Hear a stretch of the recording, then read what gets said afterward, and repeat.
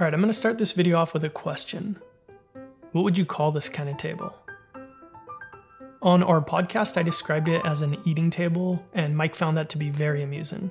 An eating table, as opposed to what, Chris? An eating table, aka dining table.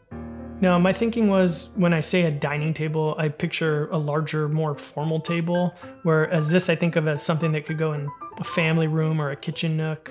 I don't know. So let me know in the comments if you've got an idea. But regardless of what we call it, it's going to be a standard height 48-inch round table, and actually the way that this one came to be is a little different. Long story short, a potential client contacted me and said that they wanted a bar height table, which is typically 40 to 42 inches tall. So I drew up this, and then they backed out. But I really liked the design, and even though I didn't personally have a need or know anybody who wanted this kind of table, I was really excited about the build. So I just assumed that I'd start building it and then figure out what to do with it later. Funding for 4i's Furniture is provided in part by supporters on Patreon. If you want to find out how you can support the show, check out the link in the description. So one of the unique things about this project, at least for me, is that historically whenever I build a piece like this, I would limit the thickness of the base pieces to whatever I could get out of one piece of wood. So if I'm using 8/4 material, for example, the thickest that I'm probably going to end up with is about 1 3/4 inch. For this one though, I really wanted to try a chunkier leg in terms of its thickness. So the first thing that I had to do was cut up a bunch of 8/4 material and partially mill it, and then laminate the pieces together in pairs so that I could essentially create what would become 3-inch thick pieces of wood after their final milling. And as you're going to see while we work our way through this build, this actually presented quite a few, I won't call them problems, but maybe obstacles, which I'll talk about as they come up. And the first obstacle, or I guess maybe concern, was what the edges of the legs would look like. So in an ideal world, the pieces will end up looking like one thick chunk of wood and not two thinner pieces that are glued together. It's going to be the moment of truth to see, will I have to try to like disguise that seam, or is it going to be camouflaged enough naturally? And I will know right now. Actually, I probably won't though, because it's going to be covered in glue. Oh, that's great. That's fantastic. It's a stalagmite. Tights are from the ceiling. Tights are from the... That's a tight. Mites are from the ground. That's a mite. They're mighty. Yeah, if they all come out like this, by the time I get it all worked and sanded and cleaned up and everything, I think this will be fine. So I'm happy with that, but this is only one of 6 pieces that hopefully worked out. So I'll go through the rest of them and then I'll take it from there.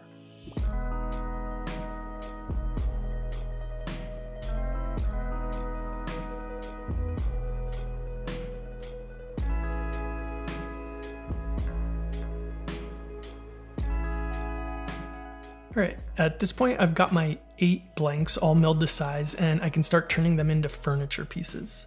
And what they're going to become are 4 legs, 2 top stretchers, and 2 bottom stretchers. And to help me do that, I'm going to make use of these 3 template pieces. Now, if you want to build this piece too, we're going to be making a full set of plans, but actually this one's going to be slightly different in 3 ways.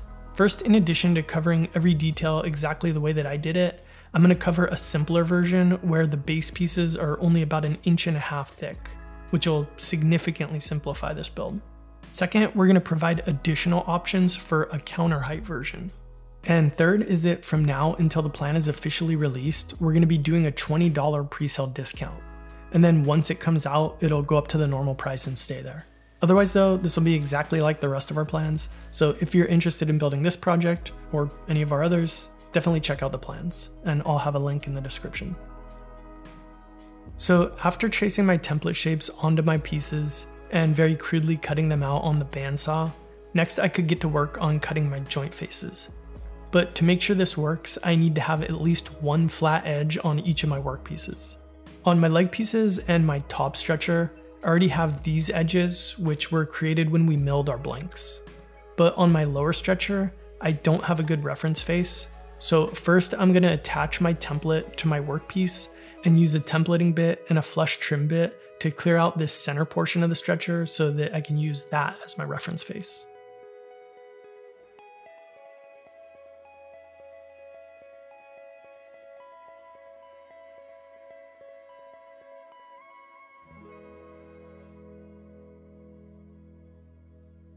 Okay, to cut the joint faces, I like to do it by setting up a quick little sled. And normally this is a really quick and easy thing to do. Basically, you cut a piece of plywood to size, leave your table saw's fence locked in that position, and then use a few more pieces of plywood as fences along with your templates to create a situation where you can accurately and repeatedly cut the joint faces on your piece. But if you're building the 3-inch thick version of the piece, you're gonna run into an obstacle here. Or at least I did. And that is that the highest my blade can go above my tabletop, so the thickest piece that I can possibly cut through in one pass, is 3 inches. Which wouldn't be a problem, except that the plywood sled the piece is riding on raises it up another 3/4 of an inch. So the most obvious solution would be just lose the sled. You could probably use your miter gauge, referencing your template against the side of your blade and locking it in position and making your cut that way. You could also make most of these cuts on a miter saw. In fact, I cut the tops of my legs, as you can see here, this way. But since my setup isn't super accurate, I left them about a 1/16 of an inch longer than they needed to be, and then we'll clean them up later. And this is okay because this is a much less crucial cut since it's not a joint face. It's just kind of where the piece ends. All that said, while you could cut these joint faces on a miter saw, you couldn't cut these. Well, maybe this one, though it would be a pretty bad way to go about it, but certainly not this one. But anyway, I wanted to stick with my sled technique, so what I did was go about my setup like normal, and then made my cut through the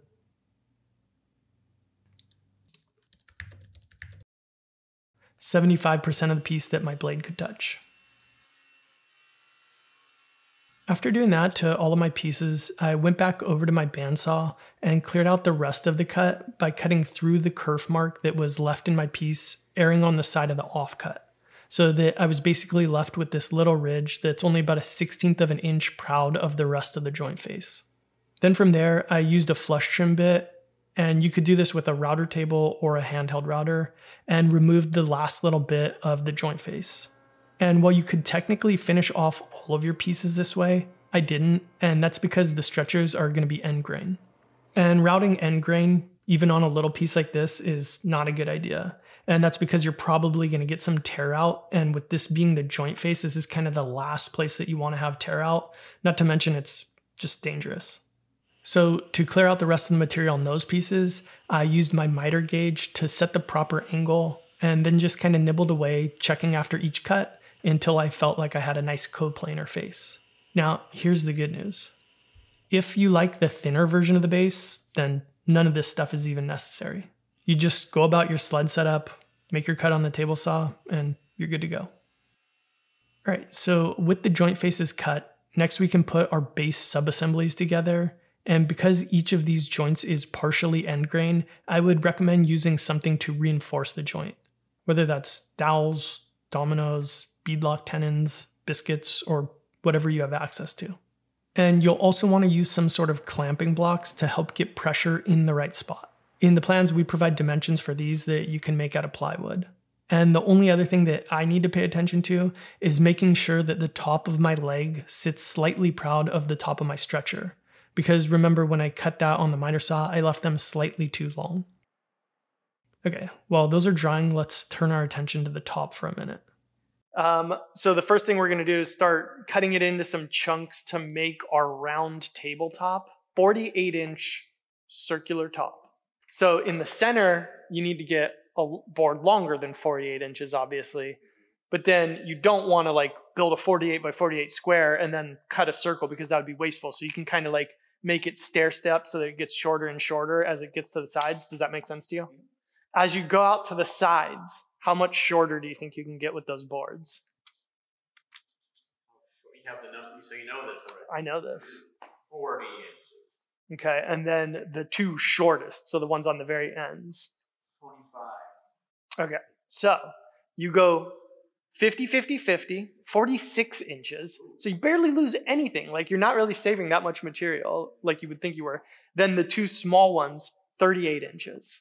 It's a perfect circle. I can't think of any songs that the band A Perfect Circle did, so I can't do a pun there. But I will say that in order to make it, I'm going to use my tools.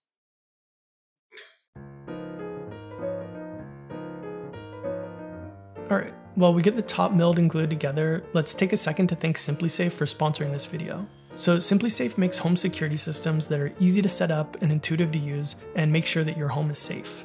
And they do this by covering your home comprehensively, both inside and out, thanks to products like their video doorbell, glass break sensors, and everything else that they offer. So after you design your system, it gets delivered right to your door, and it's really easy to set up yourself, and from there your home's being professionally monitored 24/7.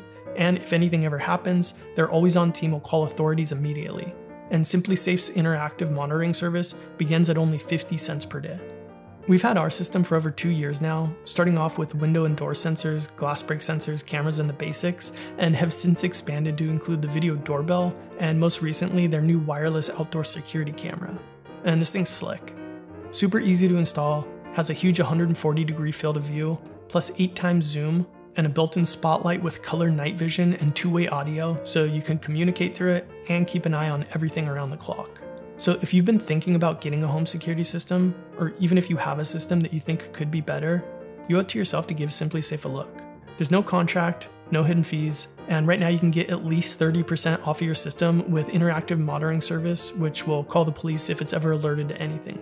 So visit the URL that you see on screen here, or better yet, just click the link in the description and put a system together and see if it's right for you. Okay, thanks SimpliSafe.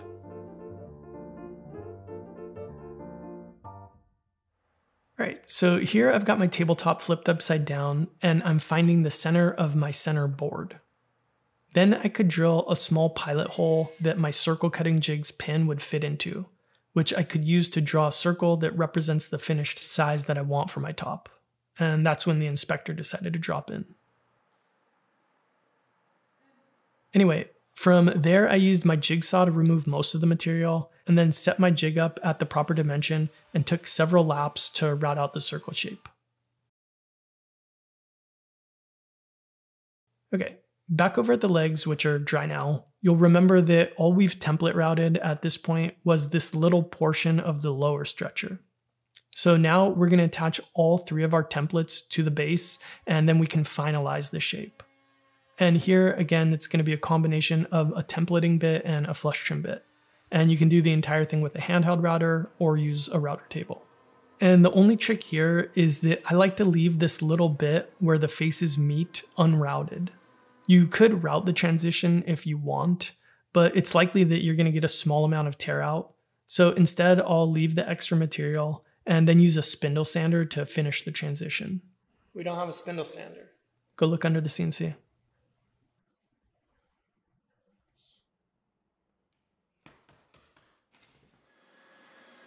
Anyway, then I used this setup, which you could replicate for about $2,084.48. So that's $176.48 for the actual spindle sander, and then $1,938 for the stuff that I used to make sure that the base was properly supported and that the dust got collected. Not counting tax. With that all looking good, next we could finalize the overall height of our table. And you can do this with either a track saw, a circular saw and a guide, or a table saw like I'm doing. And where you make this cut is going to be up to whatever you prefer. So typically a standard height or dining table is going to be anywhere from about 28 to 30 inches tall. So the leg templates that we'll give you the file for, or physically mail to you, are left purposefully long. If you were to cut your feet where the template ends, you'd end up with a table 30 inches plus the thickness of your top high. But as you can see in this shot, the workflow that you use to make the pieces leaves your legs a little bit longer than that. So I personally cut mine to 28.5 inches, but you can see that my offcut's a good 3 inches or so. Okay, at this point we've got our 2 leg subassemblies that we need to turn into one base. And again, there's lots of ways you could approach this, But I decided that by far the easiest way to do this was by marking the thickness of one of my subassemblies on the center of the other, and then removing that material and gluing the entire thing back together.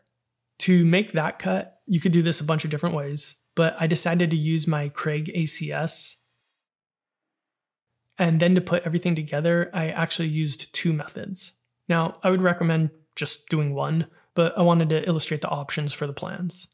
So one of the legs I attached with pocket hole screws, and these will be essentially invisible since the pocket holes on the top will get concealed by the tabletop, and the ones on the bottom will be on the underside of the stretcher, which is only about 5 inches off the ground.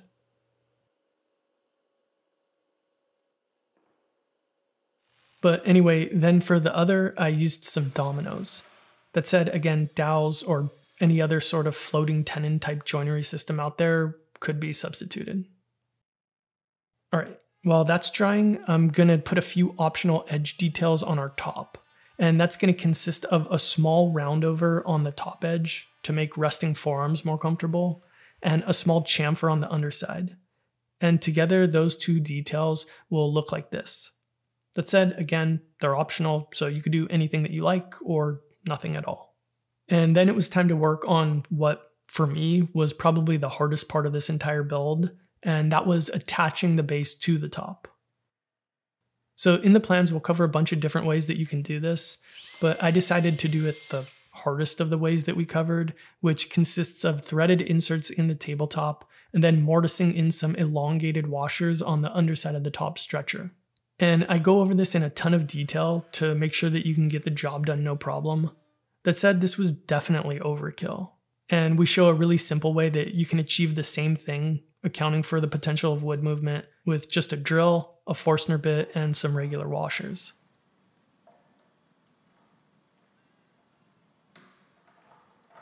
Hey, real quick, I always avoid asking people to hit the subscribe button.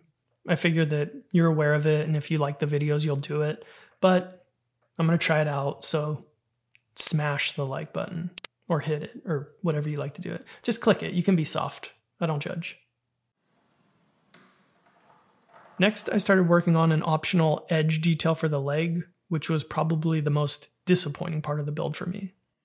Long story short, I wanted to use this edge detail that we always describe as a thumbnail profile. And that's where it's kind of round on the back edge, but still has a nice crisp edge on the face. And the way that we cut this is with a normal roundover bit. So if you're doing the thinner leg version, it's really simple to get this sort of shape on your leg. But with the thicker version, the roundover bit would have to be gigantic in order to get a nice smooth arc like this. So instead, I ended up with a large flat spot on the back. But at least I was still able to get a nice crisp line on the face, so while it's a little disappointing, I'm still pretty happy with the effect that it gives.